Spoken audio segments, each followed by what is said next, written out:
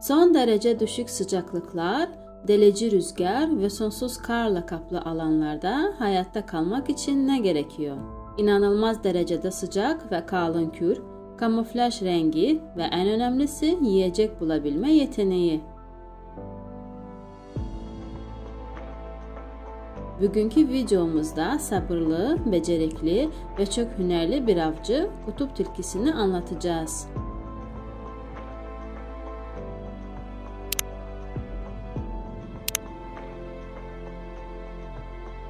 Kutup tilkisi tilki cinsinden olup köpekgiller nesline ait bir yırtıcı memelidir. Vücut uzunluğu 75 cm ve yüksekliği 30 ile sınırlıdır. Lüks bir kabarık kuyruk vücut uzunluğunun yarısına ulaşır ve toplam ağırlığı 3-5 kilo arasındadır. Ancak bazen 9 kiloya kadar ulaşabilen oldukça iyi beslenmiş bireyler de denk gelebilir. Kabarık hayvanlar Kuzey Kutup Dairesi'nin ötesindeki tundra ve orman-tundra bölgelerinde yaşar. Bu, Avrasya'nın kuzey kesiminin, Kuzey Amerika'nın ve Arktik Okyanusu'nun birçok adasının bölgesidir.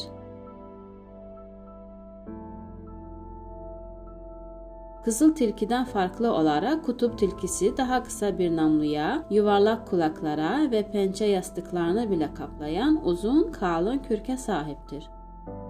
Böyle sıcak kürke sahip olan bu hayvan, -70 dereceye kadar düşük sıcaklıklarda yaşamını sürdürmeye ve avlanmaya devam edebilir. Bu güzelin kürkü sadece sert kış aylarında tasarruf etmekle kalmaz, aynı zamanda hayvanı monoton manzarada tamamen fark edilmez kılar.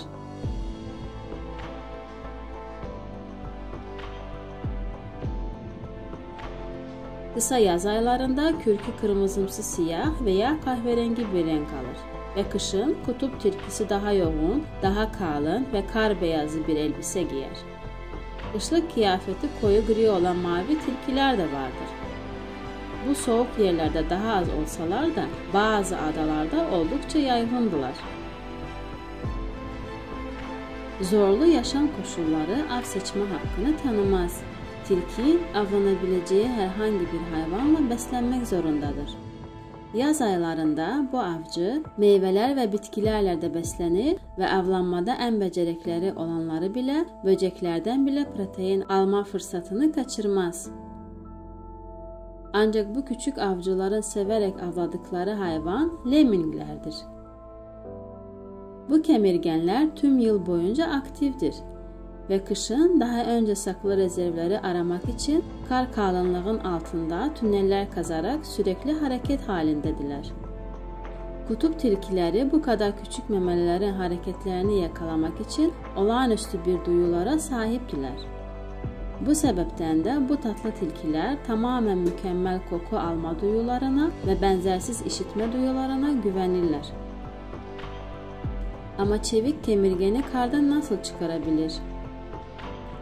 Tabii ki de özel ve vazgeçilmez taktiklerini kullanarak. Ancak deneyimsiz bir tilkinin başarılı olması çok fazla pratik gerektirir. Tekrar kar örtüsüne çarpıyor. Sadece en sabırlı avcı er ya da geç avını alır.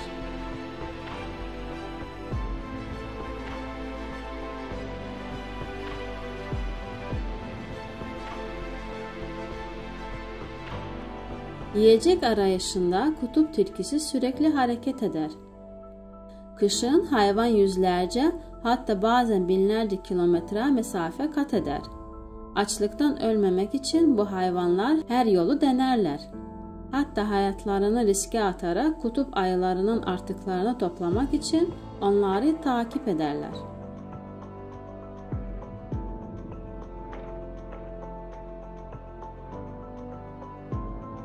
Ancak yaz aylarında kutup tilkileri hareketsizdiler ve 20 kilometre kare kadar bir alana ev sahipliği yaparlar.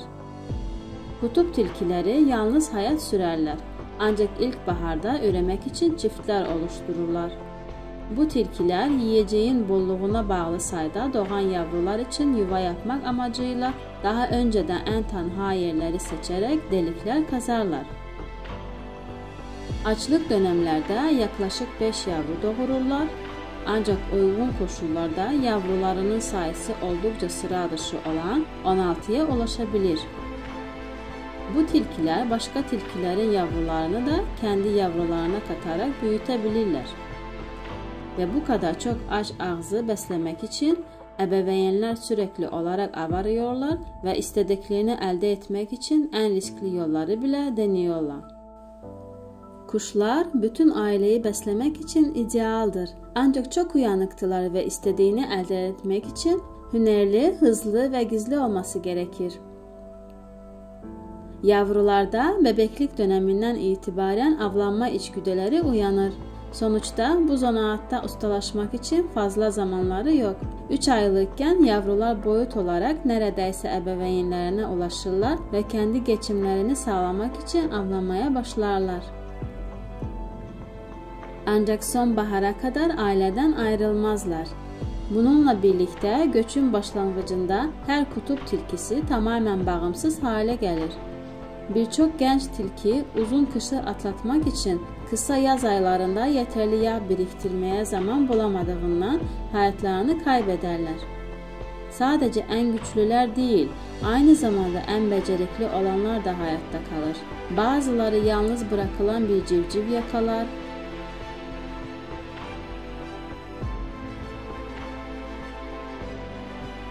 bazıları ise tehlikeli yolu seçerek binlerce kuşun yuva yaptığı kayalık sahile yürüyüşe çıkar. Yumurta çalma umuduyla genç bir kutup tilkisi yuvaya yaklaşır. Ancak keskin gagası olan güvercin guillemotu saldırıyı def eder. Ancak avcı pes etmez, arkadan girmeye çalışır. Ancak yine öfkeli ebeveynlerle karşılaşır.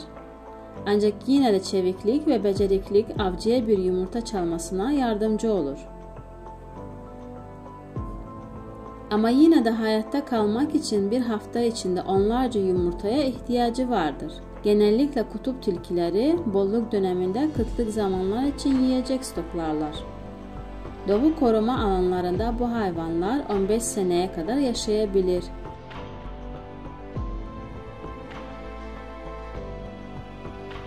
Ancak açlığın hüküm sürdüğü, yırtıcıların ve rakiplerin yaşadığı vahşi doğada kutup tilkisi nadiren 6 yaşına kadar hayatta kalabilir. Hayvanın küçük boyutu onu kurtlar, kutup porsuğu ve hatta büyük yırtıcı kuşlar için kolay bir av haline getirir. Ancak diğer hayvanlar gibi bu hayvanın da ana düşmanı insandır. Uzun, güzel ve kalın kürkleri nedeniyle insanlar yüzlerce yıldır sürekli olarak bu hayvanları avlamaktadırlar. Düşünün, bir kürk manto zaten sürekli yaşam ve ölüm arasında denge kuran, zorlu iklim koşullarında hayatta kalmaya çalışan 20 hayvanın hayatına mal oluyor.